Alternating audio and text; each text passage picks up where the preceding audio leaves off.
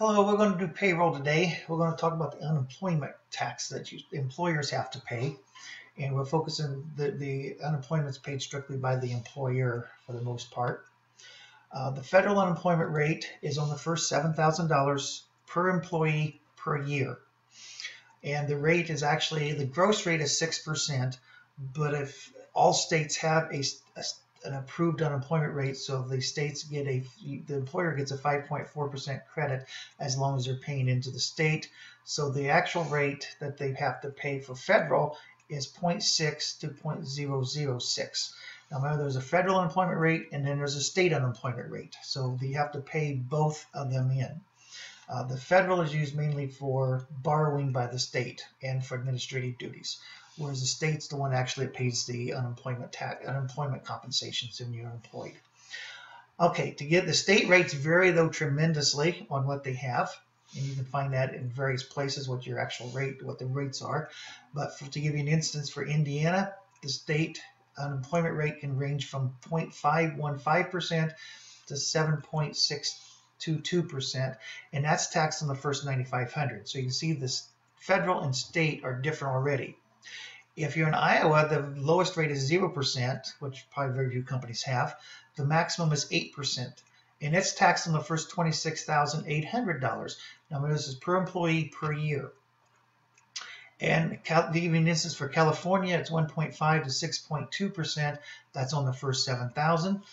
But however, in California, the employee also pays 1% on the first $101,636.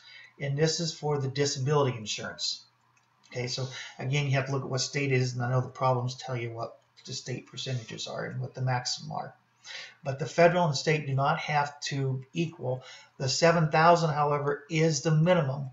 No state can be below $7,000. They can be higher than that, but not below that. Okay. The next one we're going to talk about, like I said, we're going to concentrate on what I know causes problems, and that's the reserve ratio, because this is where you can get the percentages at. So to keep life easy, we're going to give you, this is the numbers I have for the wages. This is taxable wages for unemployment. That's to keep life easy. So the first thing we have to do is find out how much do we actually pay in taxes. Now when you do this, make sure you do not add the years in there because that really messes things up otherwise. And I'm just going to say the state rate is 2.5% just for the sake of argument. It really doesn't make any difference of what rate you have, but that's going to be our state rate. And here's our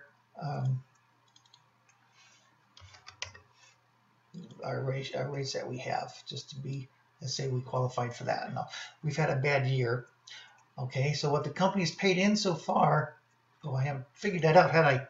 You take this times the 2.5% and add all those up, and what they have paid into their account is the $42,047.50. Now I know that's a small number, but I want to work with small numbers. Okay, let's assume for the sake of argument they've paid out a total of $400, which means their balance then in the account will be $38,47.50. Okay, that's their balance in the account. Now that's not that's not the reserve ratio yet. Okay, this is the percentages up here. To get we have to do the average payroll. Now the way the state does average payroll is kind of unique and different if you wanted to. It's the fourth quarter plus the first 3 quarters. Okay, so like for the year 2012 through 13, we would actually take the 9,500 plus the 10,500 plus the 11,300 plus 11,050, and that would give you a total of 42,350. I already have these added. Okay, for the next year we take the 10,000.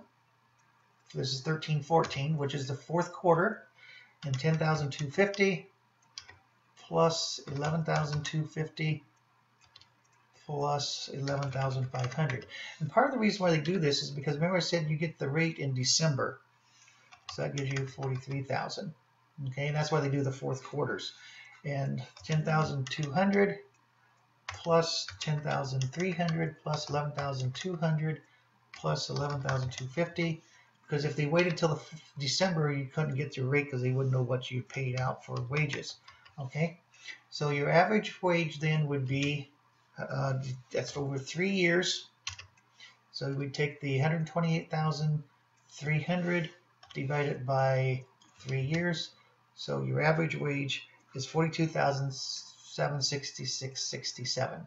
Okay, to get the reserve ratio then, we would equal what you have in the balance divided by the balance, which is 9%, is the reserve ratio. So your SUTA rate, you come back up to this little chart here that I made up, and you say, okay, 9% is 5%, but it's less than 10, so your reserve ratio is 6.5. That's not your reserve ratio, but your tax is 6.5%. So that's your state unemployment tax rate for the coming year. That's how they do that. Now, some states allow for a volunteer contribution, and what that's for is to try to get a lower reserve ratio. Okay, and Indiana is one of those that does allow for a contribution. Iowa does not. But what we have is the average payroll, which we calculated here, is 42,767. Now the minimum to get how much you have to pay, we're at 6.5% right now. So to get to the next lowest one, we have to have at least 10%. So that's what we'd put in here is 10%, which means the amount that we'd have to have in there would be these two multiplied together. Okay, which is 42,767. We then subtract our current balance off of that. So we'd have the 4267 minus the 3847.50, and we have to make a contribution of 429.17. Now to see if that pays, we're going to say, okay, this is our wages for the coming year of 45,300. Okay, so we calculate it with the contribution, or without the contribution, and with the contribution. Okay, with, let me just down one.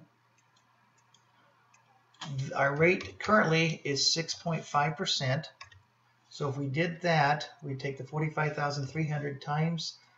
Okay, so we paid $2,944.50 in. With the 429 paid in, we lower our rate to 5%. So we have 5%. Okay, so we would take the 45,300 times the 5%, and that gives us 2269. But that's not our savings, because we also have to add in our contribution. So the total tax that we paid in would be these two added together. Okay, what you can see is still lower. So our savings in, if we did the volunteer contribution, would be the 2944.50 minus the 2694.17, or we'd save $250.33 for the year. Now, that'll sound like much, but keep in mind these could be in hundreds or in thousands. You know, it depends on the company.